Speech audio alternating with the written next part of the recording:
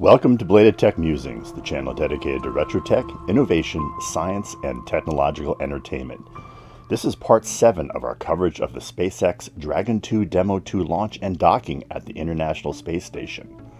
Part 1, the launch, was covered in short 18. Part 2, the docking, was covered in short 19. Part 3, the speeches, was covered in short 20. Part 4, the booster, was covered in short 21. Part 5, the capsule, was covered in short 22, and Part 6, the spacesuit, was covered in short 24. Links to all 6 can be found below. The Dragon 2 capsule, for all of its modern amenities, appears to have more in common with the 1950s and 1960s spacecraft designs from the Mercury, Gemini, and Apollo programs than the Space Shuttle. Is the design a step back in spacecraft development? Not really. To understand why the Space Shuttle was designed the way it was, it is important to understand its planning origins, that of the Space Transportation System proposal of 1969. The STS plan envisioned a permanent space infrastructure that featured a large low Earth orbit space station capable of housing scores of docking facilities and hundreds of personnel. This space station would serve as the launching point for all future Moon and Mars missions, as well as act as the port for a fleet of freighters and tugs that could transfer cargo between Earth-based orbiters and intrasolar system spacecraft. To make such a large enterprise possible, NASA needed orbiters that were as reusable as commercial airliners and capable of a similar short post-flight turnaround time. At least 50 shuttle flights per year were envisioned, if not more. It just wasn't possible to satisfy the huge volume of cargo and large number of orbital launches needed with a Mercury, Gemini, or Apollo capsule. This was the design task North American Rockwell faced when they were the winning bidder for the Space Shuttle in August of 1972. What they accomplished was a technical marvel. Unfortunately, what they achieved was also an enormous operational failure. Shuttles took too long to build, cost too much to construct, cost too much to operate, took too long to turn around between flights, and were essentially hand-built one-of-a-kind spacecraft that bore little in similarity with each other. The shuttle program was such a colossal debacle that not one other aspect of the space transportation system was built, and the U.S. manned space program foundered helplessly from 1973 to 2020, a stretch of 47 years. Only the International Space Station, more a low Earth orbit science station rather than a real space station, benefited from the shuttle program, and even that benefit was lost when the shuttle fleet was retired in 2011. However, it is this need that drove NASA to consider commercial crew development, while it poured money into what was eventually dubbed the Artemis Moon program, and it was the commercial crew development program that brought back the bell-shaped capsule as a sensible compromise between function and cost, perhaps shelving the idea of a glide re-entry orbiter for good. We reviewed the history of the space transportation system, the Space Shuttle, and the origin of SpaceX and Boeing's commercial entry into the ISS resupply mission, once dominated by U.S. defense contractors and Roscosmos, in episodes 30, 32, and 33. The links to those episodes can be found below. SpaceX's Dragon 2 crew capsule ended up being the first to be certified for manned space missions by NASA, and thus was the first to launch a manned mission in May of 2020. Boeing's first Starliner crew capsule launch is tentatively scheduled for no earlier than the third quarter of 2021. Let's take a look at the important differences between the SpaceX Dragon 2 and the North American Rockwell Space Shuttle. We'll also contrast Dragon with their RKK Energia-built Soyuz MS spacecraft. Given that Roscosmos bills NASA $90 million per seat, we would be remiss not including the Russian spacecraft in our analysis.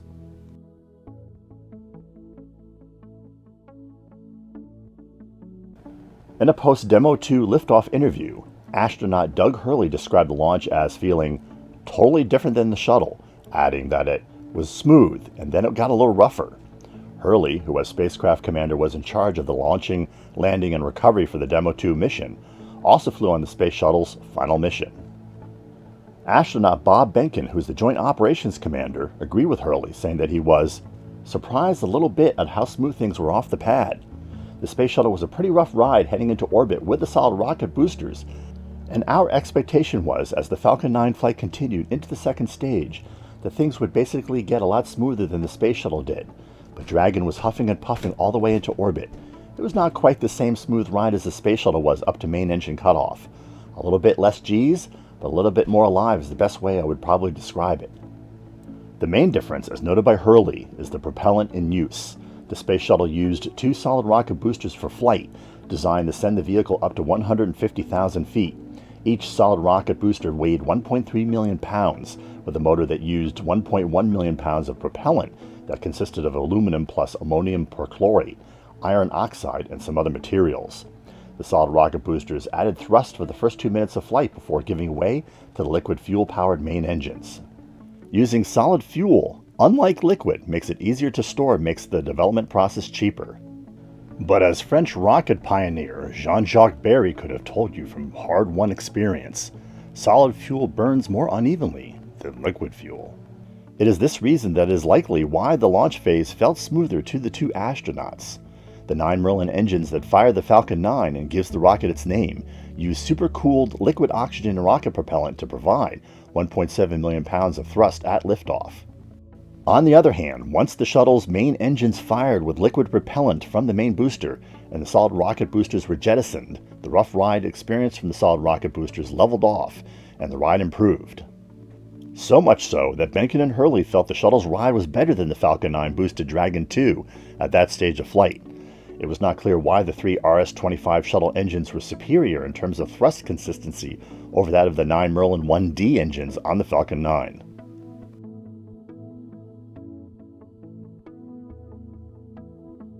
A major field of development in the last decade has been automation, with spacecraft now able to perform complex functions such as docking with the International Space Station almost entirely autonomously. The Dragon 2 still needs 2 astronauts on board to be ready to take over controls in case there are any issues, but if everything goes to plan, then the large majority of piloting the aircraft will be done automatically. However, should the astronauts need to control the Dragon 2, the system that they'll use is very different than the one in the Space Shuttle. The Space Shuttle had thousands of switches, buttons, and screens for inputting and displaying information of all kinds about the vehicle. While this level of control is important, the sheer volume of inputs could cause issues. The shuttle had 2,000 switches and circuit breakers, observed Hurley. So there were almost too many in some ways. You really had to be careful actuating a switch, because it was very easy to hit the switch next to the one you wanted and to perhaps make things worse rather than better if you were adjusting the vehicle. The Dragon 2 uses a touchscreen-based system instead, so there are far fewer buttons and inputs, and displays are combined into one. Advances in user interface design have helped to develop a system that has all the options that are required, but is easier to interact with. Hurley described the 3 touchscreen displays between the 2 pilots as intuitive, which, along with a higher level of automation, allow the crew members to focus on their mission rather than on the details of operating the vehicle.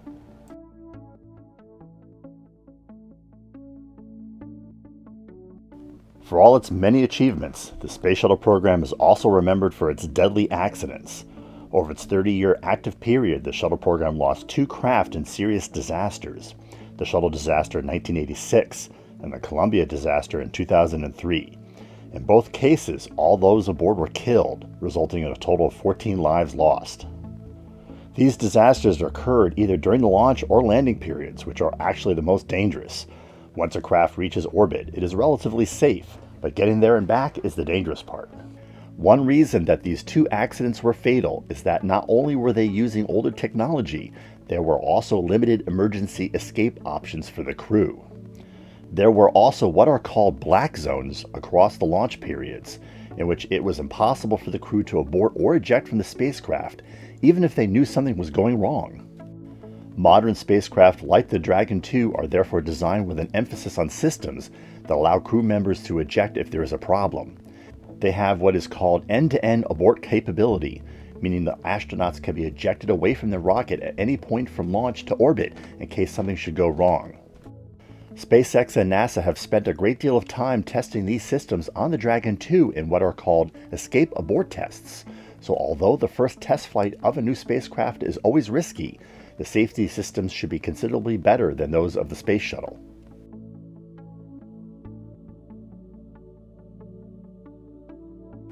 The big difference between the Dragon 2 and the Space Shuttle, of course, is how they land. The Space Shuttle looked somewhat like an airplane because it was essentially an unpowered glider, which would descend through the atmosphere and gradually glide back down to Earth, borne on wind currents.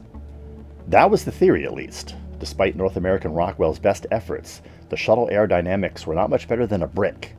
Landing a space shuttle onto a runway was still a highly precise, highly challenging endeavor.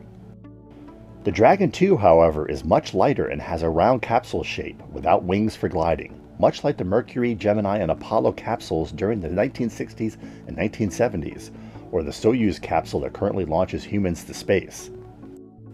When the Dragon 2 is ready to return from orbit, it jettisons all non-essential parts and enters the atmosphere, using drag to slow its speed somewhat. It then releases parachutes which further slow its descent until it splashes down into the ocean from where the astronauts can be collected.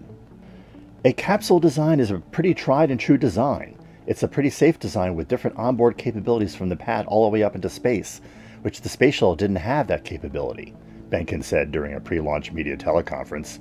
I think from that perspective, it's a reliable design. Yet, despite returning to a capsule, SpaceX's spacecraft is very different from any other previously designed capsule or even Boeing's Starliner, which is being developed under the same NASA contract as the Crew Dragon. For one thing, the Dragon 2 will have a touchscreen for the astronauts to operate instead of a joystick, something Benkin and Hurley, who were military test pilots before becoming astronauts, were not accustomed to. Growing up as a pilot my whole career, having a certain way to control the vehicles, this is currently different. But you know we went into it with a very open mind, Hurley said during the same teleconference. The difference is you've got to be very deliberate when you're putting an input with a touchscreen relative to what you would do with a stick, because when you're flying an airplane, for example, by pushing the stick forward, it's going to go down, but now I actually have to make a concerted effort to do that with a touchscreen. Benkin, wanting to emphasize the point that the Dragon 2 was an evolutionary step beyond the Apollo capsule and the Space Shuttle, continued. This spacecraft, Crew Dragon, is SpaceX's design, start to finish, and make no mistake of that.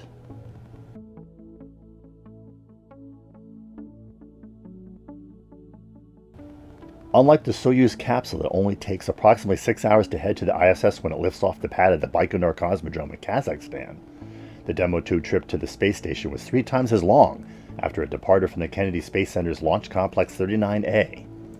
This is due to orbital mechanics, explained Benji Reed, SpaceX Director of Crew Mission Management. It's about when you launch, Reed told reporters a week before the Demo-2 mission start. There are many things that you have to do to get to the space station, and so you look at different launch opportunities based on weather and a whole number of other factors, and you determine when it's the best time to launch. You set up a number of launch opportunities, and some of those launch opportunities require more phasing time, and some of them require less. That means the Demo-2 capsule could have a shorter orbit time if SpaceX and NASA had opted for a different launch date, but the whole point of the Demo-2 mission is to test out the capsule with humans on board.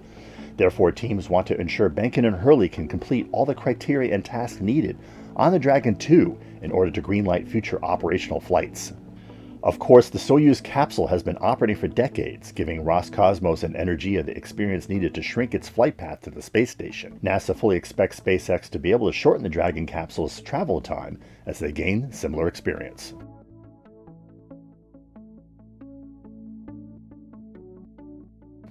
One final difference between the Space Shuttle and the Dragon 2 has less to do with the vehicles themselves and more to do with the management of the projects. The Space Shuttle was developed and managed by NASA, while the Dragon 2 is developed and is managed by SpaceX with NASA's oversight and cooperation. Space exploration is an expensive business, and NASA projects like the next-generation SLS launch system have come under fire for going over budget and costing the public too much. SpaceX has demonstrated its commercial approach may be able to provide launch services for considerably less. NASA Administrator Jim Bridenstine's focus during his tenure has been to make space exploration more affordable for NASA by commercializing low Earth orbit, and by the agency becoming a customer of private companies like SpaceX. Space exploration doesn't work if the U.S. government is both the supply and the demand for space services, he has often noted. The agency must strive to create demand for space services and cultivate supply. Bridenstine's approach is not without its detractors. Retired astronauts and engineers are concerned that private companies will not be as fastidious with multiple layers of redundancy as space agencies are when building their equipment, leaving fewer options for recovery should anything go wrong. In either case, private space exploration is coming whether it is wanted or not, and projects like the SpaceX-built Dragon 2 will only become more common in the future through NASA's Commercial Crew program and others like it.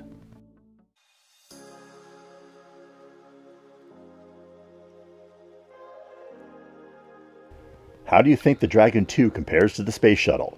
Is the comparison favorable, or does one or the other present serious drawbacks? Share with us by dropping a comment below. We hope you enjoyed this 37th episode on the BTM channel. If so, click that like button. Not a subscriber yet? Clicking the subscribe button and the bell notification icon will help both our YouTube standing and keep you informed when new episodes are released. Links to our previous episodes can be found below. Stay connected by occasionally checking our Instagram feed, where we post content from our upcoming episodes and from episodes past that you may have missed. Make sure you follow our Twitter account, where all new episodes are announced. And finally, join us on our Facebook page, where we cover current news and events related to channel content. Thanks for watching.